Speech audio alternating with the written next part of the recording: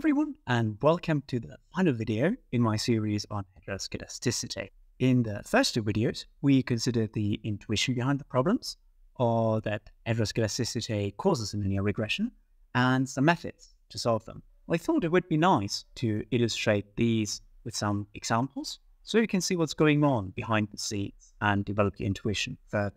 If you want, you can also go back to the video on the methods we applied when facing heteroskedasticity and watch this video side by side with the other video.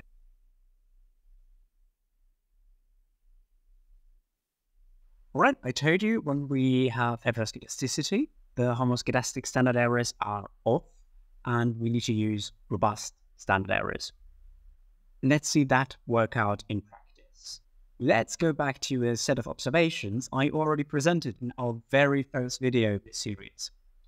On the left, we have the higher error variance of the ends, while on the right, we have the higher error variance on the middle. Already just by looking at these pictures, I'd be much more confident in my regression estimates for the observations on the right than on the left. Now, let's put some numbers on that.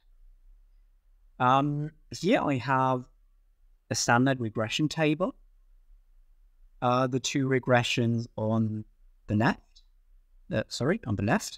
use non-robust standard errors.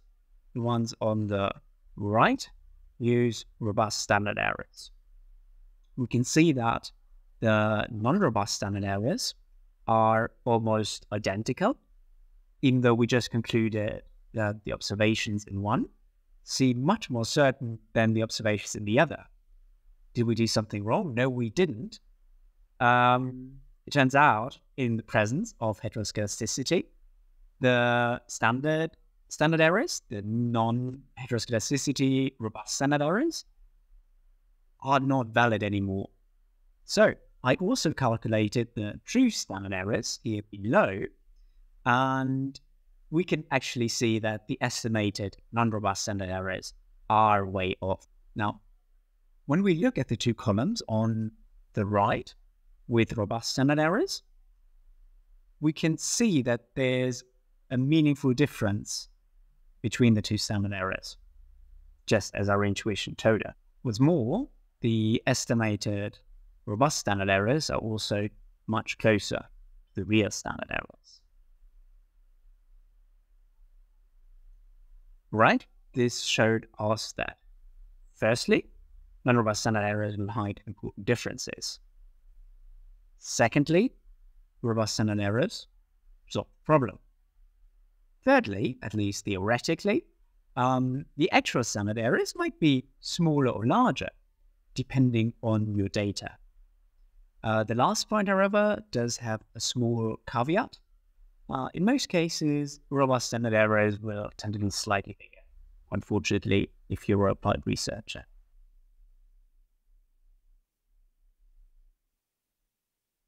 Now let's take a look at weighted least squares. As I said before, weighted least squares has somewhat fallen out of favor, but I still think it's nice to see that it actually works. In the next section, I also talk about weighted least squares under mis-specification model, i.e. when you assume a linear model, the relationship actually isn't linear.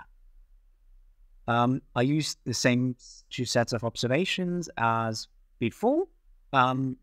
Here you've got a graph of them. All right, let's see what happens when we use OLS or WLS. Again, on the left, we have two regressions where the errors have high variance towards the ends, whereas the last two regressions have the high variance in the middle.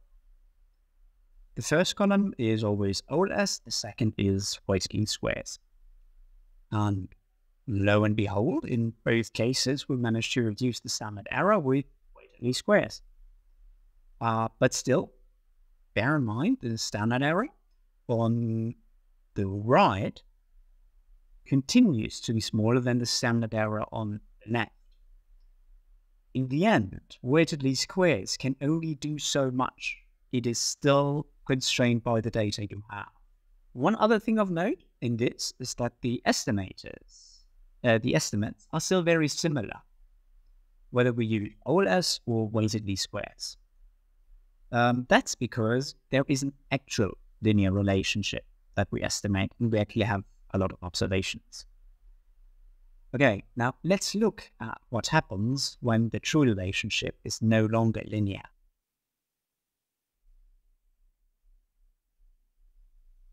All right, the final bit. What happens if we use weighted least squares, but the true relationship isn't linear? Here in this plot, the true relationship is actually exponential. Actually, the relationship is exactly exponential. I have not added any noise or, in that sense, any actual error terms to the data.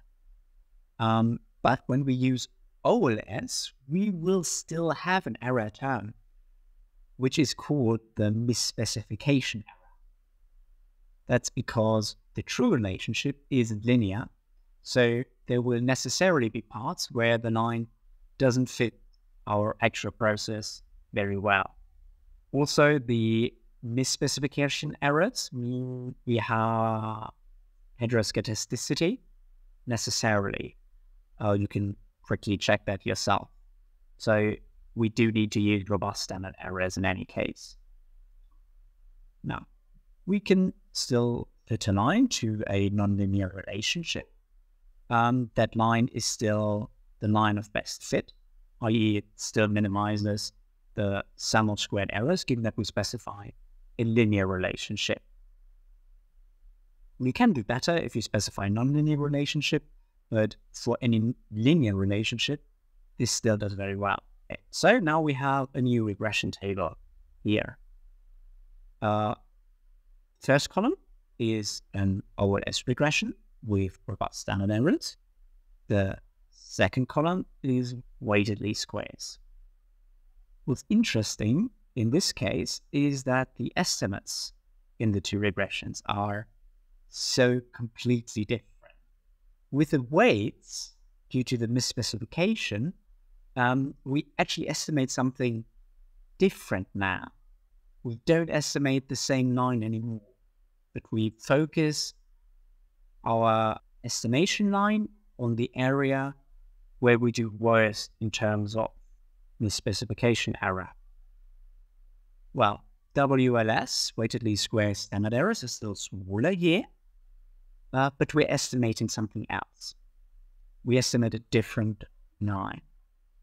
That's one of the reasons that weighted least squares is no longer very popular nowadays, because it's very hard to imagine that a relationship is exactly linear. And in that case, estimation by WLS is very hard to interpret.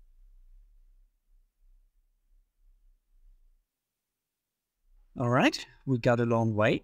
I will just mention, please like and subscribe. I would highly appreciate it. But what are our key takeaways for today?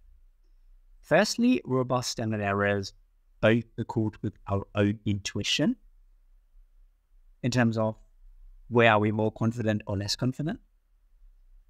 And they are a much better reflection of reality for our estimates. You should therefore always use robust standard errors. And as I said in my last video, the best type of standard errors are known as HC3, so try to use those. Secondly, weighted least squares can make our estimates more precise, though only so much. In the end, we are limited by the data we have. Thirdly, weighted least squares and generalized least squares in general are much harder to interpret when we fit a line, even though the real relationship isn't a straight line. Because nowadays, we think of OLS more as an approximation, than that the data is really actually exactly linear. We usually use OLS with robust standard errors and not weighted least squares. Now, if you like this video, I'd appreciate if you like, subscribe to stay up to date, maybe recommend it to some of your friends. It would be amazing. I put a lot of effort into these videos, and it would be lovely to see many people enjoy them. I haven't yet decided what the next series will be about, so if you're interested in anything specific, do let me know. Thank you.